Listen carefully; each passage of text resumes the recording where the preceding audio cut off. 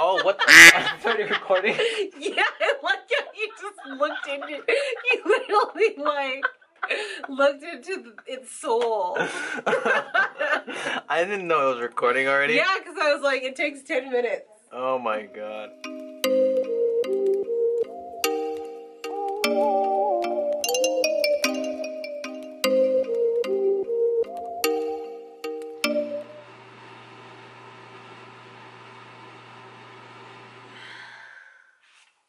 We're about to give a webinar.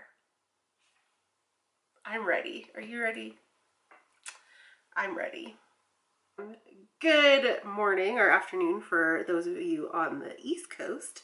My name is Desa Karye. I am a doctoral student at University of New Mexico, and I am chair of the AMCD Professional Development Committee. And today we are here. You're videotaping me for your blog. I like that camera. Thank you. It's a Sony. It's fancy. So I have to not eat for the blog. I'm gonna eat. It's supposed to be normal. It's not supposed to. We're supposed to get your true self, Linda. You ready? Almost ready. Yeah, I've been ready. What are we doing? Okay. Dude, I was born ready, dude. You're not born ready. Dude, I was born ready, Daisy. I was born ready to fight the oppression of the people. Please don't put that in your blog. We're fighting oppression in Geo? I don't understand. This is why I need you on this, because it's like, we talk about the dumbest shit. Like, who? Sorry, my advisor's emailing me stuff. The one that you don't like? It's not that I don't like him. It's just It's that, just like... that you don't like him. It's not that I don't like my advisor. It's just like... It never seems easy. You know what I mean? That's because you don't make it easy. Wow, this is my fault. I'm offended. How is that my fault? He's the advisor. He's supposed to, like, advise. And he's doing that, but you don't take the advice. Touche. Touche. That's why you don't like it, Desa. Okay. So, why am I your best friend? No, I don't think that's one of the... You still haven't found the question. I'm just gonna make them up.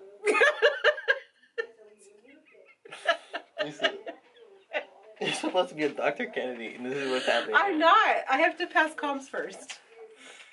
I won't be a doctoral candidate until after August. August 2019. Okay, you don't need to start bringing dabs into this. I'm so ready to graduate. I'm so tired. Linda tired me out. But she keeps going, dude. She's like, see her, she's ready to get another bowl of salad. it's because as soon as the door shut, she's like, I forgot what I was going to say. And then she just stares at me and I'm like, maybe this, maybe this. And she's like, no. No. Oh yeah, that's the one. That's what we were going to talk about today. Let's wait. But first, I'm like, great. Okay. So, we've been friends now a year. Oh, you came in December last year. I did. But we never really talked in the beginning, though. It's because you were mean to me. It's because I know if I can trust you. What? How could you not trust me? Yeah, after.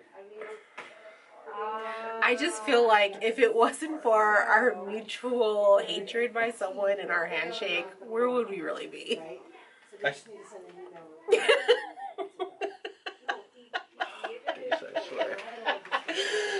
We were like, is there a black people and Mexican version of Ebony and Ivory? I can think of one. I'm like, who do you want to be? I'll be Will Smith. I'll be El Chapo, dude. I'm just kidding. You're gonna be a drug lord? I'll be Jay-Z. Oh, geez, that's a good one. We could be like... Just moving our hands in the air. Yeah. That's it. Okay. Well, that's Jay-Z. Oh, I don't really listen to Jay-Z. How are you gonna be Jay-Z if you don't listen to Jay-Z? I've listened to his older stuff. Okay. Like, 99 Problems? Yes. Okay. I was Yes. like, what do you mean? I was like, old? if you know that song, you need to get out right now. Yeah. Shouldn't be Jay-Z. I guess you could be like Little J. I mean, Little Wayne. Little Wayne? Didn't he just get out of prison? No, dude. I was just like... They're- I need you to be people who are like outstanding citizens. Like... Barack Obama. Oh, touche. Yep. Yeah. Except I'm not a president, and I'm brown. He's kind of brown. Kind of brown. It just depends on what shade you're talking about. Oh my You god. could be Barack though. Could be like, what is this? Going into the office of Joe Biden and be like, oh my god. Yeah. The Joe Obama bromance. Yeah. Although if that's like our relationship, then I probably should be Obama and you should be Joe Biden. We are talking about our Barack and Joe Biden friendship.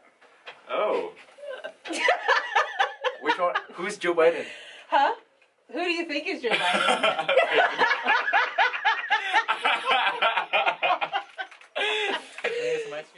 So today is still January 3rd, and I realized that I didn't vlog a lot today, or I have a lot of content for you today because it was one of the first days that we're back in the office at UNM because yesterday was a snow day, so today like the whole staff was back and it was just a little bit crazy and people were just trying to get stuff done. And anyway, so I thought I would jump on here very quickly and talk a little bit about my journey into leadership. So in an earlier clip, you saw that I did a webinar with Dr. Dickerson, Dr. Brooks, and Dr. Tinsley from Association for Multicultural Counseling and Development, which is AMCD. So I started doing student leadership when I was in my master's program. So in my master's program from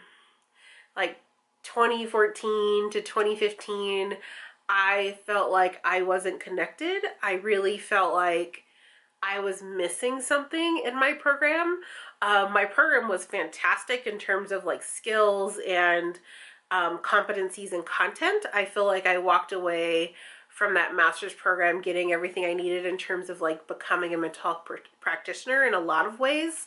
But I felt that as a woman of color and a Black academic that I wasn't connected to like what was going on outside of my program, outside of New Mexico. So that kind of like pushed me into applying to conferences and going to conferences.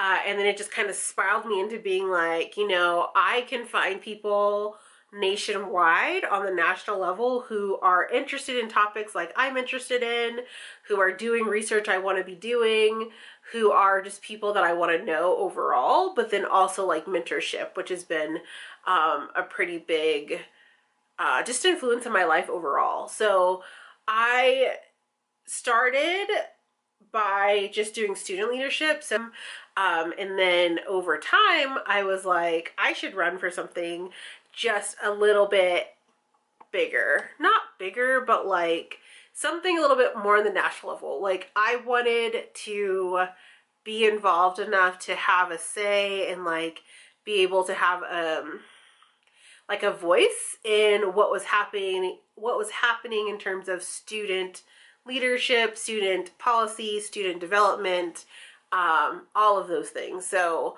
when I was a master's student, I applied. This is so crazy. Like I look back now and I'm like, what was I doing? Like where were my mentors at to be like, Desa, what are you doing? When I was a master's student, I applied to be student representative of Division 45, and I actually became Division 45 student rep my first semester as a doc student. So I think that it's funny because people are like, oh, you've been student rep for so long, like when are you going to graduate?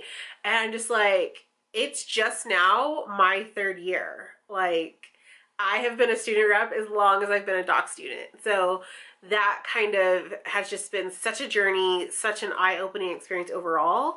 And while I was doing stuff for Division 45, which is very psychology, I also started doing stuff in counseling.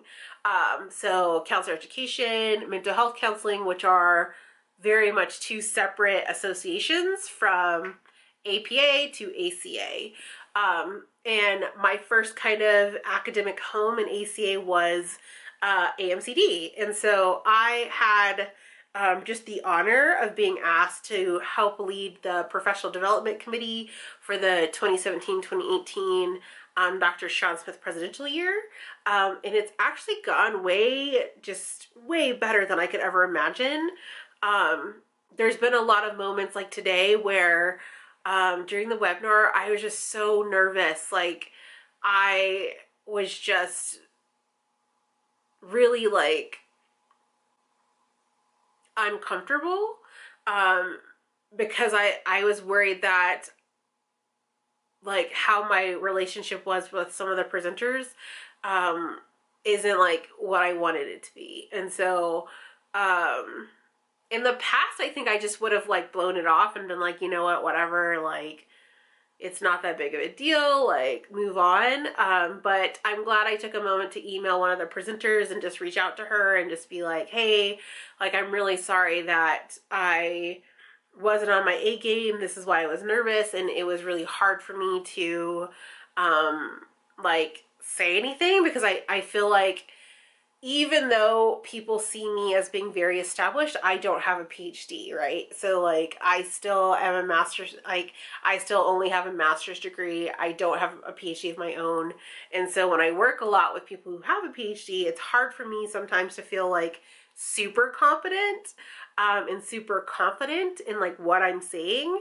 And I know people feel like that's just not an issue because of how I present myself, but I have fears and worries and concerns and all kinds of stuff as well. So I think the only place that I have a lot more confidence is Division 45, and I feel like it's because Division 45 has been my family since day one. Like, they're the first division I joined, they're my first mentors, they're the first people who showed up for me. Like, people in Division 45 are the ones who like came to my mom's funeral services. So it's like I just have a completely different respect and like relationship with some of the people in that division. And even though it's very professional as well, I just feel like I can be authentic and I can be vulnerable and I can be nervous because they know, like, they know me on such a personal level. And I think it's a hard thing to learn to balance. And I like, this is what the point of this series is so that I can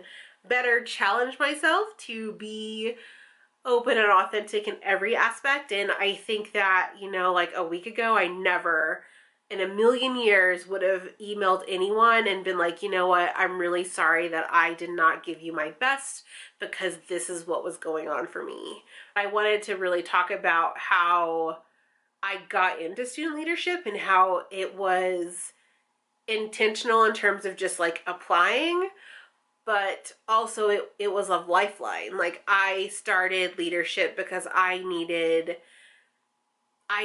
to know that there was something more than what I was experiencing in my home institution at the time. And it really helped me like feel like I was on the right path. I feel like without those experiences and without leadership, there's so many people I wouldn't know. Like, yeah, like it just feels like this snowball effect of just like amazing things that have happened to me over the years and like the amazing people I've met. So I am not sure if there'd be a ton of content since school starting, and I'm just figuring this out, y'all. Like, I don't know what this is supposed to look like. I'm just winging it. I hope that you are enjoying this journey as much as I am. Comment down below a time that you showed courage in admitting that you were wrong or like you did something that just wasn't your best self. So I feel like I really showed courage today in doing that, and it really made a huge difference for me in like this pathway and this journey. And it also just reminded me that I'm human and like I'm trying, y'all. I'm trying so hard. And so, hope you all had a wonderful day and enjoyed this first week. I'm not sure if I'll post a video on Sunday or not. I usually don't do social media on Sundays, but we'll see. You just never know, right? And please like and subscribe, and I will see y'all in the next video. Bye!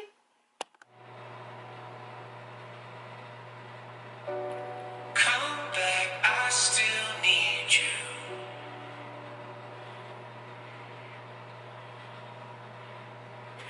Just kidding. I'm tired.